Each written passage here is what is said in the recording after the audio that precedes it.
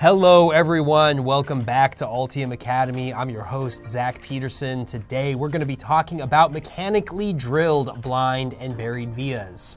What are the design rules? How are they fabricated? And how can you use them successfully in a PCB layout? Now, most of the time when blind and buried vias come up, it is in the context of microvias in HDI boards. And I will admit, I am guilty of doing that quite often on the channel. But what about blind and buried vias that are mechanically drilled in a standard stack drill and plate process? I'm going to show you how these are fabricated, how they impact your design rules, and how they impact some of the clearances that you need to enforce in the design due to multiple rounds of plating. Let's go ahead and hop into Altium. You can follow along and let's get started.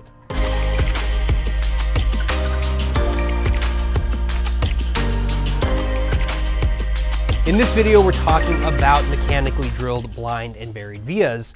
And of course, they come with their own design rules related to the manufacturing process. So what I want to do first in this video is run over what is the manufacturing process for blind and buried vias that are mechanically drilled and put through a standard stack drill and plate process. Then we'll jump into Altium. We can see an example application of these design rules and how that's going to impact the rest of the design rules in your PCB layout. So let's just consider for a moment that we have a slab of dielectric material, and normally in a PCB there's already some copper foil on here. And in order to form a via in this slab of material, of course we drill it, and then we have a hole wall that's left over. That hole wall then gets plated in a plating process. Some of that plating process then of course applies an additional layer of copper up here on this top and on this bottom layer. And you can see here, we now have our plated via. Now, if this were going to be, for example, a blind via, we would then put another sheet of dielectric material on top of it. And that sheet of dielectric material then also has its own copper. When we want to put another via through these two stacks, we can do that. We would then just want to plate somewhere else in this design. So now what we've done is we've drilled another hole going through this entire stack up, and then we apply another plating process. And this plating process then of course puts copper on both of these layers and creates our hole wall. And this is our next via. So this is basically the process for fabricating blind and buried vias using mechanical drilling and then stacking and plating in a PCB. When we have mechanically drilled blind and buried vias, we can keep extending this pattern as much as we want until we get to our desired number of blind and buried vias. So in this example, if we're starting with buried vias, this would be like having our bottom layer, and our blind vias are starting on the bottom layer, and then we just keep building up until we add more and more and more layers, and that gives us more and more of these blind vias as we keep plating up the stack up. Each time we apply this plating process to a new via, we're adding more plating on this exposed layer. So that's one thing you have to consider, and I'll go over how you can predict what the final weight is of this copper that's on this bottom layer once we look at the example in Altium.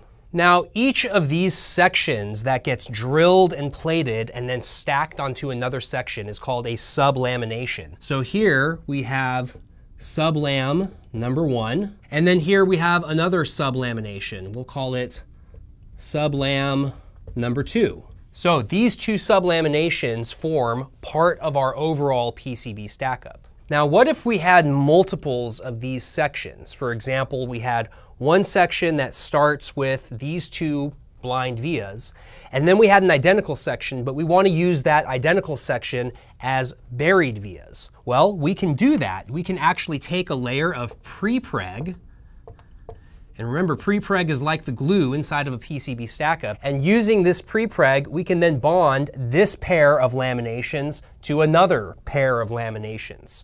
So this allows us to build up all of these laminations into a stack.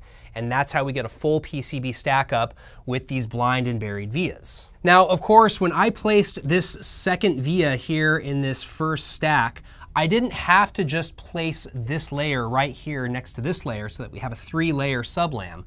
We could actually have another set of dielectric right here, which also has its own set of copper. So this could really be 4 copper layers that are put into a stack of sub-laminations. So you can see the pattern here. You can start to then take a via, add another via through these sub-lams, and then plate these different stacks together using a prepreg to then build a full stack up. Once you've created the entire stack up, what's the final drilling and plating process? Well, it's the final drill and plate for your plated through holes for all your through hole vias. So that's going to be the final plating step that forms your through hole vias, and then your final plating that forms your surface layers. Now here in this example, of course, we've used a prepreg to bond this set of sub-laminations onto some other part of the stack up. And the placement of these prepregs is then going to drive whether these other dielectric sections are core or prepreg. And so that's very important when building stack ups in general, but of course it's even more important here in this case because you have to specifically place these prepreg layers in order to bond all of these stacks together. So if this is a prepreg right here, then for example, this would have to be a core. For example, this could then be a prepreg because we have to bond core and prepreg together. And then you can come up with the pattern here. You can see then that this would also have to be a prepreg. And then since this via only passes one layer, this could then be a core. And so you can then see from the placement of prepregs, you can then predict what these other layers should be, either prepreg or core. Now, since we're dealing with mechanically drilled vias, normally what we also have to consider is the aspect ratio of the sections that we're drilling through. So when you are determining the diameter of these mechanically drilled vias, of course, it needs to be mechanically drillable, which generally means greater than 6 mil diameter. But also you need to make sure that the distance that you're drilling falls within the aspect ratio limit enforced by your manufacturer. So for example, if you're using a 6 mil drill, the aspect ratio limit may be as small as 6:1 at the extreme end, and it could be closer to, for example, 8:1, again, depending on the fabrication house that you're using. If you're using, let's say, an 8 mil or maybe a 10 mil drill, then you're going to get closer to maybe more like 10:1 allowed aspect ratio. So this is important because it's going to limit the drill sizes that you can use as you place these blind and buried vias in the stack up. So for small layer spans, this really doesn't matter. For example, this might be a 6 mil drill, and then for example, this core might be only a 6 mil core. And if you have a 6 mil core with a 6 mil drill, your aspect ratio is just 1:1. Pretty simple. But for much larger spans throughout this stack up, you're going to have larger aspect ratios, so you just need to check that you're going to be within the aspect ratio limits enforced by your manufacturer. So far, we've discussed several design rules. Of course, we've discussed what are the placements of core and prepregs. We've discussed how does this impact the final copper weight, which we'll discuss a little bit more once we get into the demo in Altium. And then we've discussed aspect ratios. But there's one other thing that's very important, which is where we can place different via spans. Now, you'll notice here that we have via spans that are starting on the same layer, even though, of course, they end on different layers. Now, this is acceptable. We can have via spans that start on the same layer and end on different layers. But what we can't have is a via span that starts on one layer and a different via span that ends on that same layer. So for example, we couldn't have a via span starting here and going up because it ends on the same layer that a different via span starts. So this one is a no-go. The other thing that we can't do is have via spans that are crossing each other. So for example, I wouldn't be able to have a via span that starts up here and then ends down here because it would cross over the ending point for this via span. And then finally, we are allowed to have nested via spans. And if you think about how the stack and drill and plate process works, the nested via spans make perfect sense. Nested via spans would basically be like a via span that's contained within a larger via span. So for example, let's just imagine for a moment that we don't have this via span right here, and we didn't have this drill right here through this bottom core layer. What we could do is we could have a via span going between these two layers. So we have a via span right here, and we have another via span that starts above it and ends below it. So this is also allowed. So let's take a look at an example inside Altium that uses all of these different via spans that we discussed, and we'll see what else we can learn. So now to demonstrate the application of these design rules in a PCB layout, I have here a blank PCB doc file inside Altium, and I created a default or preset stack up as a 16-layer stack. So what I want to do now is go over some of the via types that you can set and that will be allowed under the design rules, which you have to enforce based on the manufacturing process. And then what we'll do is we'll count up the number of lamination steps that are needed, and then we can predict what the final copper thickness is going to be in various layers. So here, of course, we start with just a standard through-hole via, and I can start adding in more vias, as you can see here. So first thing I've done is I've added in 2 vias. Now here we have 2 vias that are starting on the same layer, and these 2 blind vias are ending on different layers. So this would be an allowed via transition. And here for this blind via going from 1 to 3, we could, for example, change this to, let's say, 1 to 6. Now we could then add in a buried via if we wanted, and we could go from, let's say, 3 to 5. The 3 to 5 and the 1 to 2 and the 1 to 6 transition would be allowed. And there are some reasons for that. First of all, the 5 to 3 transition is buried in between this 1 to 6 transition. So it's going to get plated and then laminated to the 1 to 2 via. And then what they'll do is they will then place this dielectric layer and copper on the bottom side of this 3 to 5 via, and then they'll drill and plate the 1 to 6 via.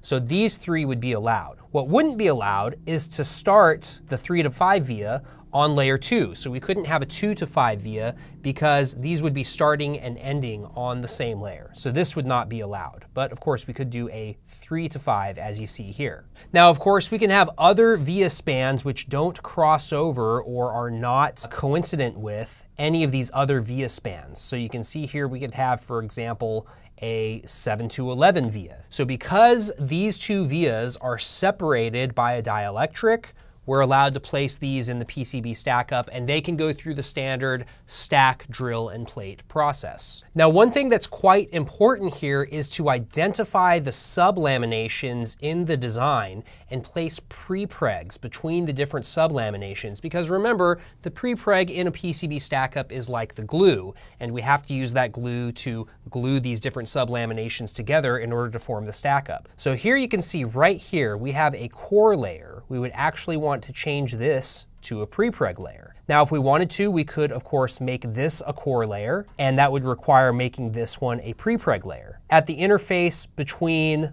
layer 6 and layer 7, here we're going to be bonding 2 different sub-laminations together. So we have the 1 to 6 sub-lamination being bonded to this 7 to 11 sub-lamination. And so for that, we would then also need to have a prepreg right here. Now here, we could have a core layer between 5 and 6 because, of course, all we're doing is bonding another layer onto this prepreg. So we could have a core. I think depending on the order in which they place these layers, you may actually need to have this as a prepreg. So that's something you'll need to validate with your fabrication house as usual. Now here we've mostly been looking from the top side, but of course we can replicate this all over to the bottom side. And there's one really useful feature here that you can use inside the Layer Stack Manager to automatically replicate this, which is the mirror checkbox. So you can see right here we have a mirror option. If I click here, the mirror option, you can see it automatically duplicates these vias across the top half of the stack up, and then we have them placed on each side so that everything is symmetric. Now you can see here that we have one via, once we mirror this, that is not allowed,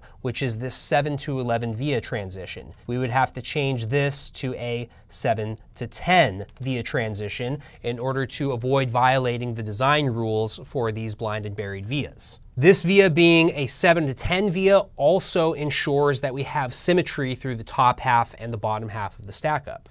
Now I've mentioned symmetry a couple of times already, and so of course it's worth asking, why do we want to ensure that we have a symmetric stack up when we're creating these sub-laminations? Well, the reason is that we want to prevent warpage when all of the layers and all of the sub-laminations are pressed into the final PCB stack up. When you have asymmetric copper at various places in the stack up, and especially when you have asymmetric copper near the surfaces, that copper can pull very strongly on the dielectric materials during the cooling process after fabricating the stack up, and that can cause the PCB to warp. Once a PCB warps too much, of course it is not fixable. It will have to be scrapped and be remade. Now, last point. How can we predict the final amount of copper in this example? Let's take a look at each of these different layers and figure out how many times they have to be plated in order to form the final stack up. So let's suppose that we start with all of our copper layers having 1/2 ounce of copper. So if we start with a 1/2 ounce of copper, each of these sub-laminations is going to go through a plating step after drilling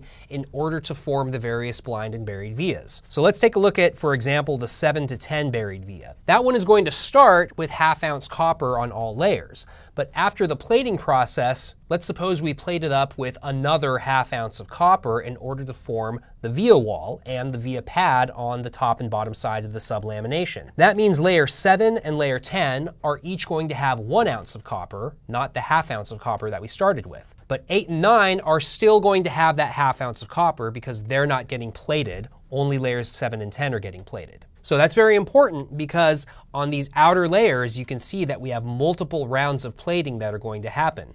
Let's look at layer 1, for example. Here in layer 1, we're going to then drill the blind via from 1 to 2, and we're going to plate it. So we start with 1/2 ounce, and then it becomes 1 ounce. Then we drill and plate the 1 to 6 blind via. Now the outer layer becomes 1 and 1/2 ounces. Then the last fabrication step is we drill and plate the through-hole via. And the through-hole via is going to add yet another 1/2 ounce. So at the end of this fabrication process, the outer layer copper on both sides of this board is going to end with 2 ounces of copper. Thanks for watching this video, everybody. Of course, we have some great resources linked in the video description, so make sure to check out those resources. We also have a blog article on the Altium website that goes over all of the design rules that I've discussed in this video. As always, leave your comments and questions in the comments section. Hit that like button, hit the subscribe button, and don't forget to call your fabricator, folks. We'll see you next time.